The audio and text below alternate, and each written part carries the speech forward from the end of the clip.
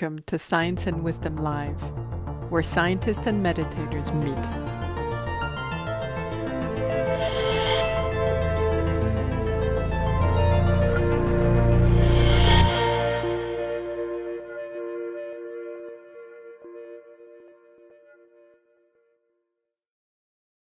Yeah, Dr. Rovelli, I'm curious about there's a common analysis in our Buddhist view where you actually start analyzing consciousness down to what seem like quanta. You start to search for the quanta of consciousness, and it's a meditation. It's not just intellectual. It's something you do to help dissolve that sense of self, which you yourself may have done. What is your sense? I want to dive even deeper to your thoughts about consciousness, like this idea of what is consciousness. Is there a sense that consciousness could be broken down to quanta that themselves might eventually not be findable, or do you think there might be a point where we reach the Planck level or something like that of consciousness? I don't know. I don't know. In a sense, as I answered the previous question, my work on quantum mechanics was to disentangle the questions raised by quantum theory from the question raised by consciousness, right? So in a sense, it was, look,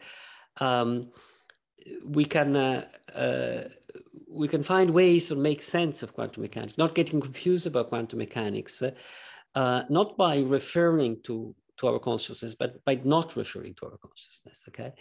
So now I think that consciousness is among the most interesting currently studied issues in science, of course. I mean, as you all know, there is a lot of work in philosophy of mind, in neuroscience, in a lot of deep thinkers from the scientific point of view right now are proposing views of consciousness. Now, it seems to me that something that they have in common goes exactly in the direction that Geshe was saying before, namely, consciousness is not a thing, it's not an entity, it's a process, it's something happening. Okay, and it's not a unitary process. It's not just a simple sort of compact little thing. This is consciousness. It's a complicated process. Once you start looking a little bit more in detail, it's not a consciousness that does not exist. I hate this idea that when you study things better, you understand better, they become false. They don't become false. You just know. You increase your knowledge of the conventional reality about them. That's I would present the thing. I mean, when you think there is a man like there, and then you go and you see a straw man. Well, you have learned more what you're talking about, and you correct some ideas about how to better think about that. You don't get to its final bottom line independent reality, because that's exactly the mistake we have to avoid, but you can learn about that, more about that. And I think this is what is going on in science about consciousness right now. We're opening up this notion and understanding it better and better and better. Something similar happened to the notion of life in the last century. A century ago, life seemed something very clear and clean and compact and mysterious, l'élan vital, some mysterious life force. And then slowly, through biochemistry, through biology, different way of thinking, system thinkings, we have a better way of thinking about life. And we discovered that life is not something different, not something intrinsically different, fundamentally different from the rest of the chemical process of the universe. It's just a very special one, which we understand with proper notions for life. And we're sort of breaking apart. It's a magic, beautiful, incredibly fantastic process, but it's just a process. Okay, there's no life thing. There is a life combination of things. So it's like the when Geshe was saying, my pen is it's made by little things which I conceive together and I bring together and I call it a pen. So, and I think the same is going to happen with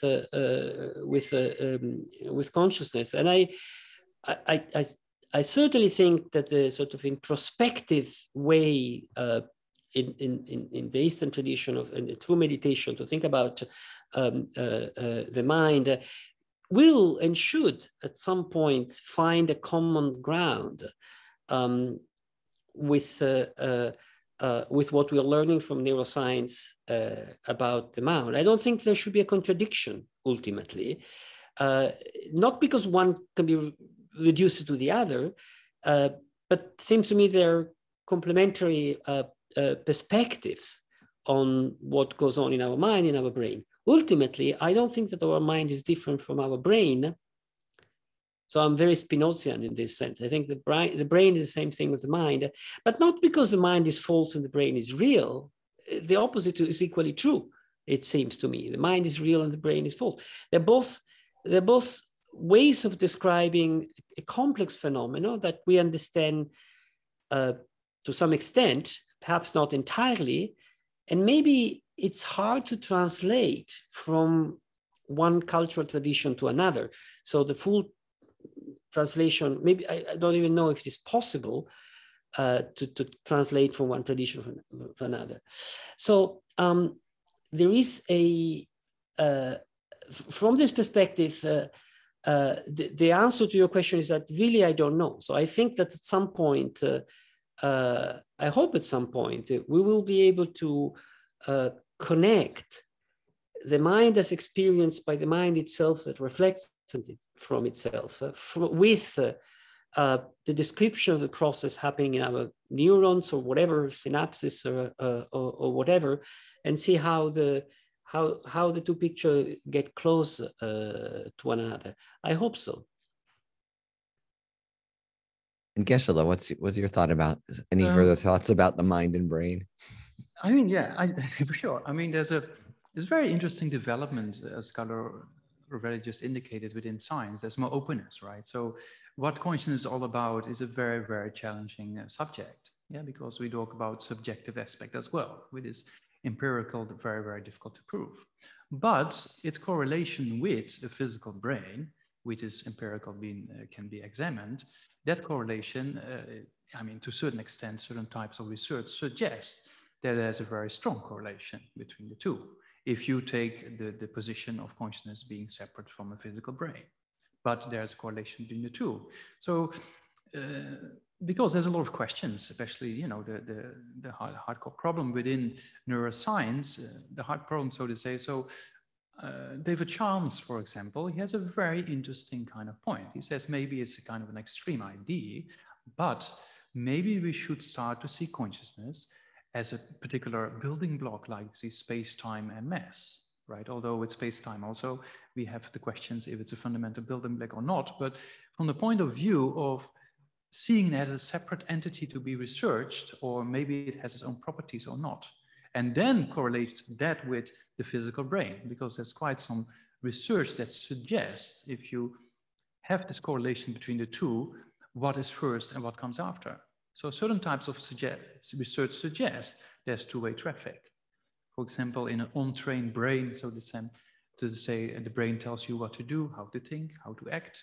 But with the training, as we see with people who engage in more levels of you know, dedicate more time to development of mental processes, what we call consciousness in mind trainings and meditation, then it looks like that if you change your brain, if you change your mind, you can actually change your brain. So there's a kind of two-way traffic properly, especially in fields of OCD and those kind of forms of science. It's very interesting to see the two-way traffic, that in one way, an untrained mind has to act in a particular way because the brain tells you what to do. But with a trained mind, actually, you can reverse that process, rewire the brain, and actually there's first consciousness and then particular brain activity. So yeah, I find it a very interesting field, because in Eastern forms of philosophy, we always talk about consciousness being different than matter, right? Similar properties, as we just discussed, of a process of coming and going of parts and a collection of parts, merely imputed. So in that way, it has very, very similar properties as the physical brain, right?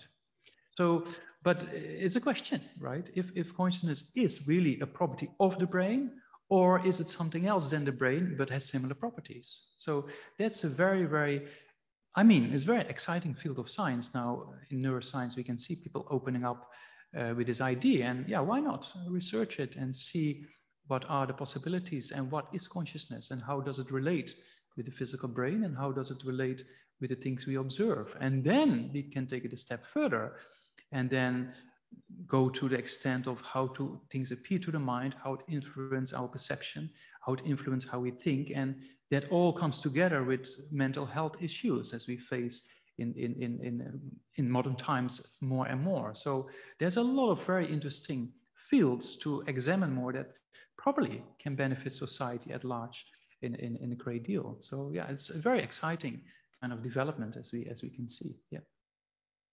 I'm going to make one additional comment on that. I agree, I entirely agree. And the additional comment is the following. There seems to be something very mysterious, seems to me, in the relation between the brain and the mind, extremely mysterious.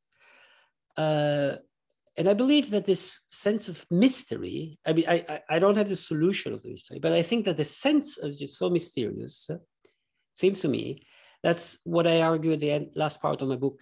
It's based on two ideas which might be both wrong, okay? One idea is that matter, it's actually, a set of little particles bouncing around with forces, little stones attracting another. That's the reality of the brain. The other idea is that the self, the conscious self, it's an entity.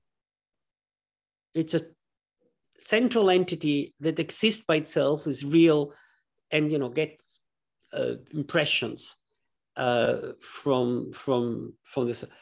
Now, if we hold on to this strong a priori intuition about this, the mind as existing by itself, and if we hold on to this idea of the physical world is just matter, these are irreducible to us, seems to be irreducible to one another.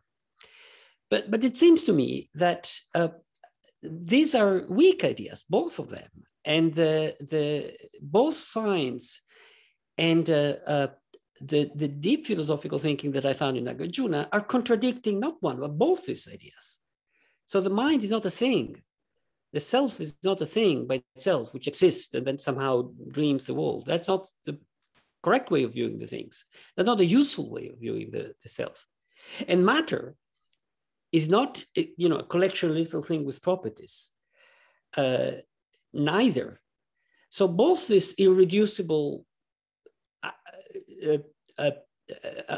metaphysical ideas, the self exists by itself, matter exists by itself, are not good ways of thinking about the world. Matter exists much more in an interactive way, much more similar to consciousness, and the self exists itself much more as a process, as an interacting way, much more similar to that kind of matter. So this is not a solution of the problem, but it seems to me a reflection that takes away the sense of the proper relation between our brain and our mind. Cannot be solved. It's not so different. The way we understand the physical world and the way we understand the mental world. As Geshe was saying, there are a lot of common aspects between the two, extremely common aspects of these two. We don't even know if the actual distinction makes sense ultimately. And that seems to me the interesting philosophical door, which is opened by thinkers like Nagarjuna. That's very nice. Yeah, in these kind of dialogues, there's often a freak out point when we hear that Buddhism says the mind is immaterial, but it seems like what you're saying is, matter's not as material as we think it is, right? It's more relational and energetic. Matter is not as material as, according to science, modern science, matter is not as material as as is depicted, but the mind is not so fundamental as it's depicted either, seems to me.